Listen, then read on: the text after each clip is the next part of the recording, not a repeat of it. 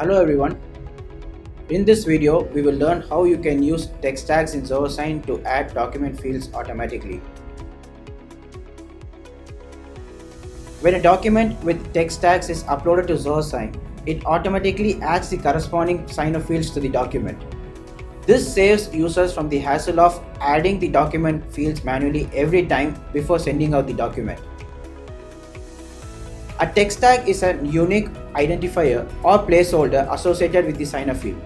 Zoho Sign offers two types of text tags, shorthand text tag and ordinary longhand text tags. Now let's take a look at how this works. Open your document in any word processor or editor. Place your cursor at the required position and add the desired shorthand text tags. So once you're done, click Save. Now log into your Zoho Sign account, upload the document, add the recipient details, configure the signature workflow, and click Continue. Once the document has been passed, Zoho Sign will automatically detect these text tags and convert them into corresponding signer fields. You can add more fields if needed. Once you are done, click Send.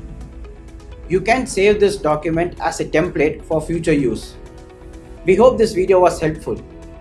Please write to us at support@zohosign.com if you have any queries.